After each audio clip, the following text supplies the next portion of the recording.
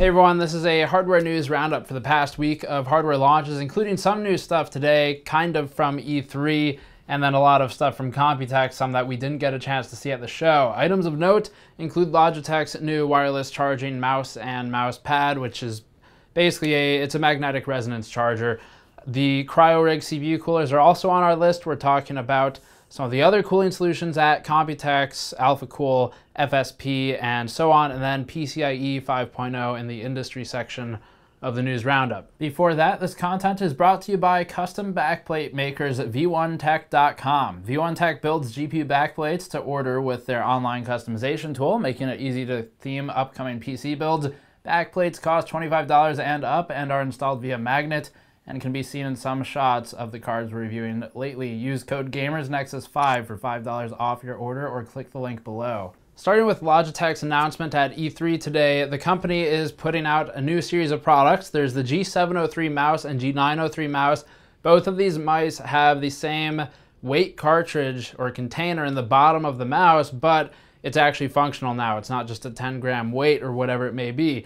The weight cartridge now can contain a unit that I think they're calling a power core or power module, and that is used to make contact with basically a second mouse pad. So there's a power play pad, they call it, which is a charging station for the mouse, and that sits underneath the mouse mat, the normal mat. It's about 2 millimeters thick, so it's not too much taller than normally, and that is able to provide enough current to the mouse just via USB 2.0 in order to power both the receiver, the wireless receiver, and power the charging to a level that you could charge and slightly trickle charge the mouse while using it, or if you wanted to, you could plug it in for a faster charge. We'll have a lot more detail on this in the article below, but the basics of it are just two new mice. The G903 is the G900, but now compatible with this power play setup.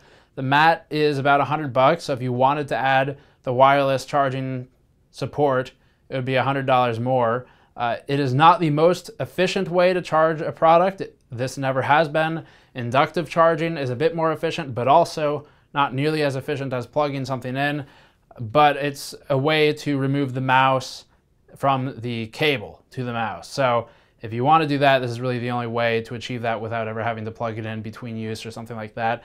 We'll look at this in more depth and review it properly, but for now it's USB 2.0, so it can deliver 500 milliamps at 5 volts. We don't know how much current is actually transferred to the device during use. We'll talk to them more about that. The underlying base creates an EM field that charges the mouse from a radius out of the center of the pad, the power play mat, and towards the edges it'll be weaker, but hopefully you're not ever towards the edges anyway. Works via magnetic resonance, not the same as Corsair's new wirelessly charged mouse that you may have seen at Computex, which I believe uses the Qi charging setup.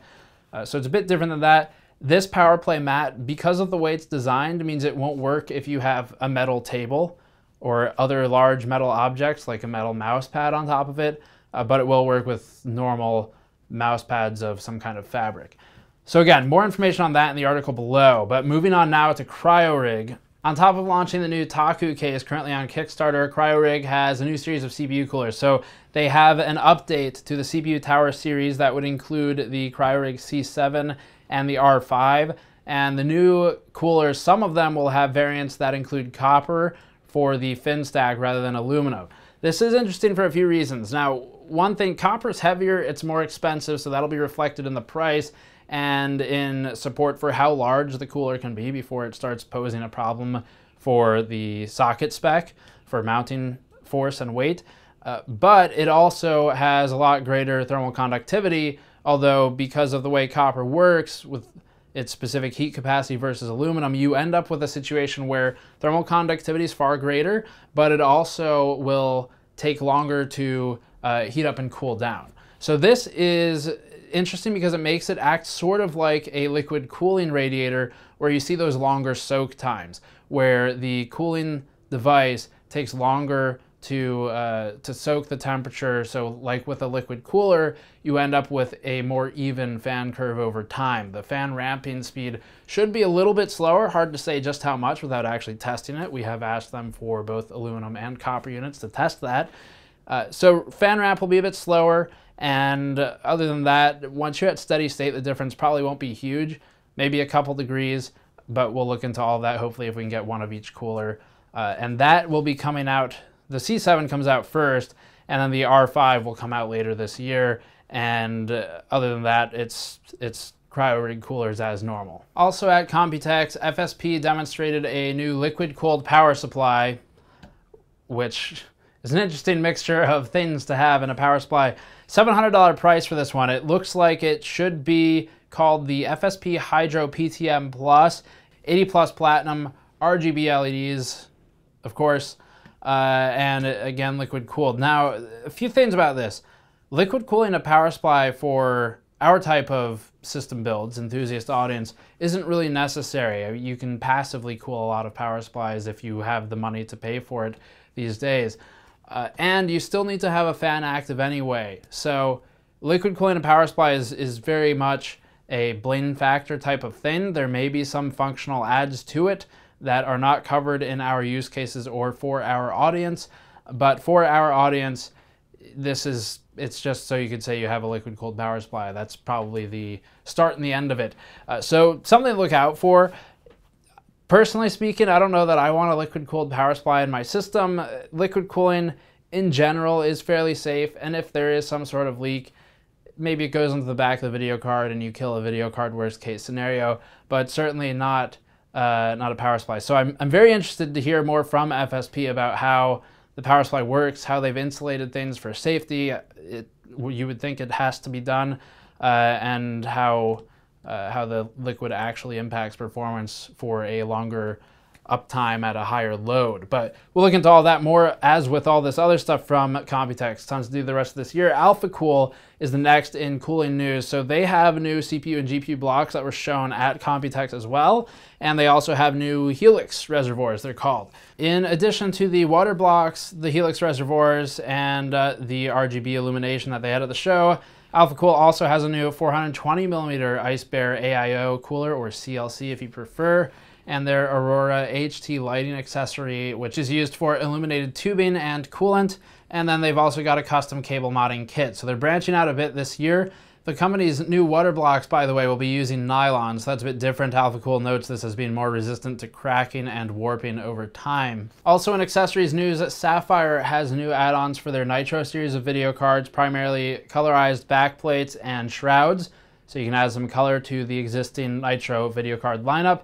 And they also showed off mini ITX cards and an external GPU adapter, which seems to be increasingly popular. Last year we saw a lot of them, and that trend has died off a bit this year, but it's still continuing for external GPUs. Moving on to industry topics now, SK Hynix's 72-layer NAND is on track to ship this year, and the memory maker has made it known that they are currently working on new NAND with 96 and 128 layers respectively.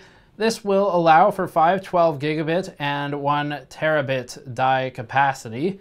And for 1 terabit, that's actually 128 gigabytes on a single die, which is really dense data storage. Micron and Toshiba are working on 64-layer 3D NAND now as well, though that should ship a bit sooner than the multi-year project that SK Hynix is currently developing. Then one of the more interesting news topics for this week, although we don't have a ton of data on it right now, the PCIe SIG board is working on developing its spec for PCIe 5.0.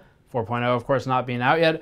4.0 looks like it's supposed to start being used at some level anyway in 2018, and 5.0 should have the spec finalized and released to manufacturers in 2019. That does not mean they'll start using it in 2019, it just means they're going to have it, just like the PCIe 4.0 spec's been available for a little while now, but isn't actually on boards yet for any of our markets.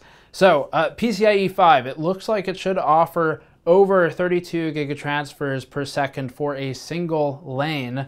And to put that into perspective, that's the speed we get today for PCIe 3.0 by 4. So 4 lanes of 3.0 gets you the same as a single lane of 5.0 at 32 gigatransfers per second, with PCIe 4.0 being in between the two and shipping sooner, probably next year for some of its initial appearances. And as we move towards more big data applications, it looks like PCIe might be getting a bit of a fast track as the interface needs to develop to keep pace with other products, video cards and add-in cards and accelerators and all of that stuff. So keep an eye on the PCIe SIG board going forward, but for now, PCIe 5.0 is the item to talk about. And then looking at Intel's lineup, Canon Lake and Ice Lake have a bit more information out. Intel is pushing ever onward with their seemingly accursed 10 nanometer production. However, in a recent celebratory tweet by Intel, the company touted reaching a milestone with 10 nanometers. Canon Lake is on track for shipping in the second half of 2017, and Ice Lake is taped out or in the final stages of design development and so forth before hitting the fab. Intel's fourth 14 nanometer chip, Coffee Lake, is still expected to ship this year as well, so they're going to have a busy final half of the year. And speaking of Intel, the company's products were used to set new overclocking world records last week at Computex with the i7-7740K and X299 platform. MSI, Gigabyte, and G.Skill were all touting overclocking records this past week achieved on that platform, and Gigabyte and their teams of overclockers burned through $20,000 of liquid helium to hit a 7.5 gigahertz clock on the new i7 CPU, while LN2 was used to push a presumably new memory kit from G.Skill to 5.5 gigahertz or 5500 megahertz DDR4. We covered both of these feats in a bit more depth over on the website if you want to check those articles out. And just for some perspective on that cost, we were speaking with Der Bauer at the G.Skill booth when we did that delidding video with him. And I asked, how much does it cost you when you start using liquid helium? And where he is, his region of the world, it's about $4.4 per second that it's open, just to put that $20,000 number into perspective. So definitely a lot more expensive than LN2, where you might pay something like $1, maybe $2 per liter. Big difference there. Finally, there were some displays. There's a whole lot of miscellaneous news for this past week. But for display news, we tend to include a bit of this towards the end. Samsung's got a new QLED and HDR gaming monitor lineup, including some that are in the 40+ inch range, if that's something you're interested in. Of these, they announced VA panels that are HDR enabled. The screens are curved, that's a thing now, and they feature the same 1800R curvature you see everywhere else. So curved screens are kind of like tempered glass at this point, where you've seen it everywhere, but depending on how big the monitor is, it can actually be useful, speaking from experience. The monitors are looking at 144 Hz refresh rates on some of them. FreeSync 2 will be supported, so that was announced at CES and is finally getting implementation, and prices range from $600 to $1,500.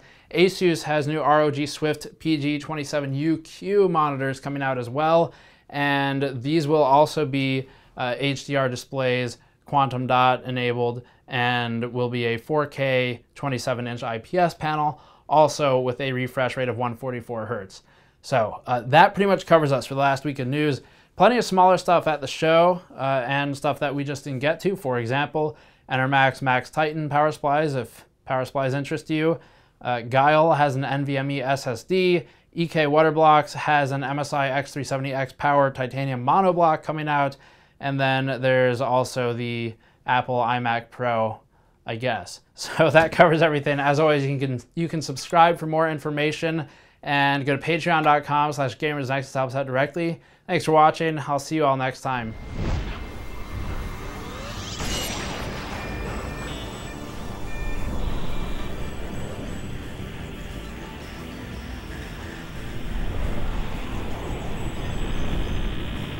However, in a recent celebratory